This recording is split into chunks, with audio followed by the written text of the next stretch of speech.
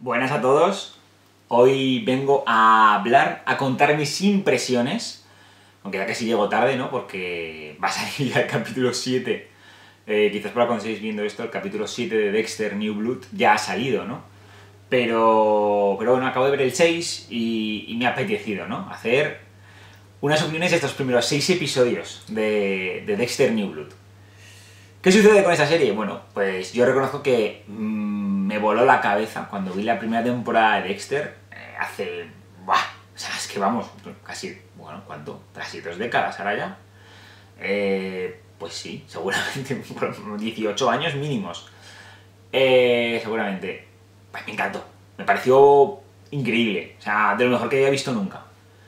La segunda temporada, a mí me... La gente dice que casi es la mejor, ¿eh? A mí me sacó. No lo sé si el personaje de Dogs, yo no llegué, nunca me cayó bien, su trama nunca me importó y yo creo que por eso la segunda temporada no me alcanzó.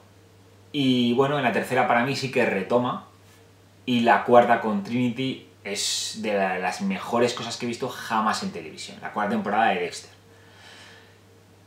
El problema fue que Dexter siguió. Y no es porque el Michael C. Hall haga un mal papel, o lo hiciera. No, un papelón. El tío lo hace de puta madre. El problema es que yo creo que los guionistas, productores, tal, no supieron llevarlo bien. También la cosa es, Dexter está basado en libros, y llegó un momento que se separaron prácticamente totalmente, ¿no? de los libros de Jim Lindsay. Y claro, bueno, pues te quedas solo, ¿no?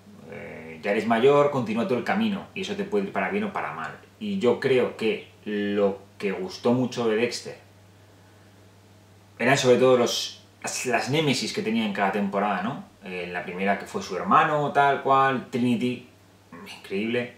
Y luego intentaron innovar, pero no supieron. Yo en la quinta temporada fue cuando sobre todo creo que recordar que me empecé a descolgar bastante. Y de hecho empecé a leerme los libros, que me parecieron... ¡Bah! Si me ha gustado la serie, los libros de Dexter, a mi parecer, son superiores. El humor mordaz que usa el autor es increíble. Siempre usa un poquito las novelas policíacas, ¿no? Y bueno, la mente de Dexter, el oscuro pasajero, ¿no? Que vimos siempre en off en la serie clásica, en el libro es prácticamente de forma continuada, ¿no? Y siempre es una voz en off de Dexter cuando no está hablando, lo que estás viendo, lo que estás viviendo, lo que él siente te lo está narrando. Y es genial. La personalidad de Dexter, tanto la suya interna como cuando el oscuro pasajero, ¿no? toma el control, me encantó en los libros, igual que en las primeras temporadas de la serie. Es cierto, spoiler a continuación de los libros, que al autor se le fue un poco en el tercero y bueno, metió ya cosas como paranormales, ¿no? Como que realmente eran entidades demoníacas que se metían dentro de la gente. Los oscuros pasajeros. Bueno, menos mal que luego a partir del cuarto libro eso lo obviamos y aquí no pasó nada. Y bueno, la serie continuó hasta una octava temporada en la que ya estabas pidiendo que eso tenía que acabar. Que eso no podía seguir. Hay gente, muchísima gente que dejó la serie antes de llegar al final, pero bueno, yo le tenía mucho cariño al personaje. Y bueno, había acabado los libros, quería un final diferente. Y bueno, quería ver qué final se le daba a Dexter en la octava temporada.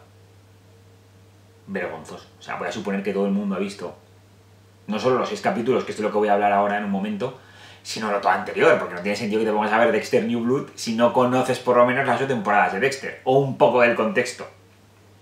Entonces, ¿qué sucede con el final? Bueno, el final de Dexter es una de las cosas más desastrosas, una de las peores formas que hay de acabar una serie de televisión. De las peores que se me ocurren, ¿eh? Tú coges, tienes un asesino en serie, que está emparejado con una asesina, que tienes un hijo pequeño al cual no quieres que se vea envuelto en tus mierdas. Una situación complicada, hay asesinatos, puede que te pillen, puede que no, un huracán viene a la ciudad y tú decides quitar del medio porque tú que eres un asesino que tiene un código, que solo matas a gente mala, dejas a tu hijo con una asesina sin código que te lo cuide. Y tú te vas a la montaña a vivir como leñador.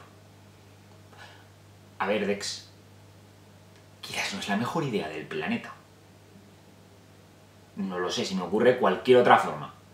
Incluso haber llevado a tu hijo a un reformatorio. O sea, un reformatorio no quiero decir a un albergue juvenil, a un sitio donde, coño, que lo cogen en adopción. No dejaban antes a la gente en las iglesias y los dejaban ahí para que las monjas se ocupasen de ellos. Haz eso, macho, haz algo. Hazte la fuga, finge tu muerte, que es lo que has hecho. Pero no lo dejes con una asesina. No es que, como es mi novia y lo quiere al niño, tú no te puedes hacer cargo porque traes la muerte a ti. Ha muerto Debra, murió Rita, la muerte te rodea. También la buscas. Y entonces lo dejas a una asesina sin código ni nada. Chaval, aquí hay algo que no te iba bien. Y eso y está así. Entonces, bueno, parecía que todo iba a acabar allí para siempre. Un final desastroso para una serie que había sido muy, muy buena. Pero menos mal que nos trae Showtime. Creo que 8 años después del final de Dexter. Aunque la serie dicen 10. Yo creo que esto lo hacen para que el niño pueda ser más grande. Nos traen Dexter New Blood. Dexter en la montaña. Dexter allí, que ha intentado dejar de lado. No ha vuelto a matar desde que salió de Miami. Ha olvidado todo el oscuro pasajero. Que ese primer capítulo de New Blood está hecho con un cuidado. Porque tú notas todo el capítulo que te falta algo. Tú dices. Aparte de la cortinilla, ¿no? De la introducción, la música, cuando se ponía naranja. O sea, aparte de eso, hay algo que tú sabes que te está faltando, pero no sabes el qué es. Igual piensas, igual he sido yo el que ha cambiado. Y Dexter no me está dando lo que necesito en ese capítulo, aunque lo que estoy viendo me está gustando. Qué extraño es esto. Y claro, al final del primer capítulo, Dexter vuelve a ser Dexter. Dexter vuelve a matar. Y cuando se deja llevar, vuelves a oír su voz en off. Que no has oído en todo el primer capítulo, ¿eh? Vuelves a oír al oscuro pasajero hablar. A él abrazando esa parte de sí que ha dejado perdida 10 años. Todo el capítulo 1 es una sucesión de acontecimientos que te están llevando a que sabes que Dexter va a volver a matar. Sabes a quién, pero no sabes cómo ni por qué. Y bueno, llevan allí. Entonces, después del primer capítulo, todos los demás han ido en consecución, muy parecido a como era la serie de antes, en la que tienes momentos en los que Dexter tiene que ir un paso por delante de la policía local, tiene que intentar esconder el cuerpo, tiene que tal, cometiendo fallos. A fin de cuentas llevas 10 años que no te dedicas a ocultar cadáveres o a hacer cosas que antes hacías. Es normal que tengas problemillas, ¿no? Entonces eso, pero por lo demás, son capítulos que se van sucediendo y tienes ganas de ver el siguiente. Y dices, hostia, es que llegue ya la semana que viene para poder ver otro y otro y otro y otro. El doblaje, por supuesto, maravilloso. Movistar ha vuelto a traer al doblador de Michael C. Hall, al doblador de Debra, todos los dobladores originales de la serie, de los personajes que han aparecido, te los han traído. Entonces, también te traen, ¿no? Esos recuerdos.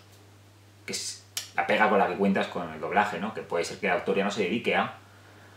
Pero sí. Y bueno, genial, ¿no? Toda la trama, algo que era obvio que iba a suceder, aparece el hijo, la novia asesina que tuvo en su momento Dexter ha fallecido y bueno, aunque Harrison pensaba que su padre estaba muerto, finalmente descubre que está vivo. ¿Cómo? Bueno, aún no lo sabemos, aún no sabemos qué pasa, hay ahí tramita para sacar. Pero me gusta, ¿no? Y los problemas que está teniendo Dexter porque ve que su hijo, a fin de cuentas, él es un asesino porque el oscuro pasajero en teoría le nació cuando mataron a su madre y él estuvo con su hermano en un contenedor lleno de sangre con su madre muerta durante días. Su hijo estaba en el charco de sangre de Rita en la final de la cuarta temporada cuando Trinity la mató.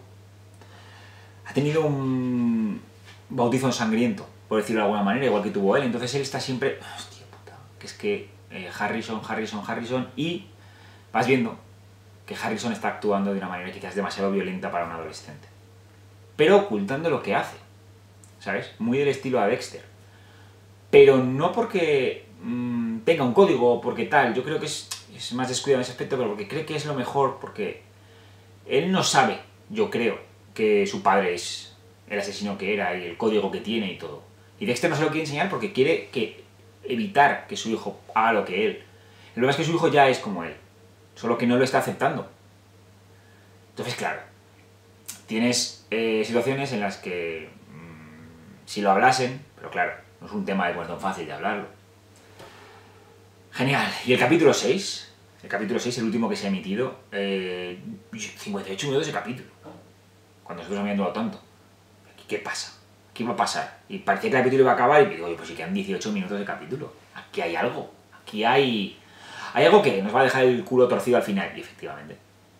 Tienes la parte en la que están descubriendo quién es el asesino, por decirlo de alguna manera, de la temporada, que mata mujeres jóvenes, y tienes que encuentran un cadáver, y tienes la parte de Harrison, que está en un combate de lucha libre, y llega el momento en el que el asesino, porque él sí que ha visto, yo creo, el oscuro pasajero que tiene Harrison, y lo ha aceptado, le está intentando comer la cabeza, ¿no? Como si fuera más su padre que Dexter. Y en medio del combate de lucha le habían herido, y dice, entonces cárgatelo. Y ya ha ganado el combate. Y tú dices, pero no lo está soltando. ¿Qué va a hacer? ¿Qué va a hacer? Y le parte el brazo. Y lo del otro tío, el Kurt, el asesino de la temporada, el lugar obviamente tal, está contento, le da un abrazo, tal. Dexter está en las gradas y tiene que bajar. De hecho es más, yo creo que si ahí no lo paran, la gente de policía se le mete una paliza a Kurt ahí, curiosa. Porque sí que ha salido un Dexter que a mí me gusta, un Dexter muy protector, ¿no? Con su cría, con su hijo. Pero claro, luego en cuanto su hijo no está en peligro, cuando su hijo no necesita su ayuda, cuando su hijo necesita protección, Dexter pasa de Harrison de una manera... No sabe tratar con él, a fin de cuentas lo abandonó cuando era crío y... no sé.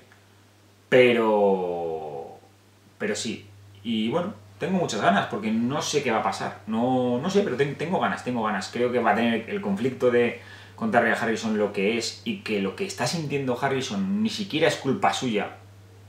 Pues que recordemos que durante toda la infancia, hasta la adultez de Dexter, tuvo a Harry. Tuvo a su padre que le enseñó el código y le enseñó lo que tenía que hacer y todo. Harrison ha estado solo. Solo con Hannah, y cuando Hannah murió, él solo en caja de acogida, en todo tal cual. Él no ha querido meter en la cabeza, también por culpa de sus traumas, por culpa de que el fantasma de Debra todo el rato le está diciendo es que es culpa tuya todo, es que no sé qué, no, pero... Debra, es que tú nunca lo entendiste. Tú nunca necesitaste, no tuviste esa sensación de matar. Sí que tenía a Dexter, y realmente es que Harry le salvó la vida a Dexter. Y él debería haber hablado ya con su hijo, pero no lo ha hecho. En fin, me han encantado los 6 capítulos, tengo ganas de ver el séptimo, y ya contaré qué tal, porque el previo parece así de todo. En fin, nos vemos.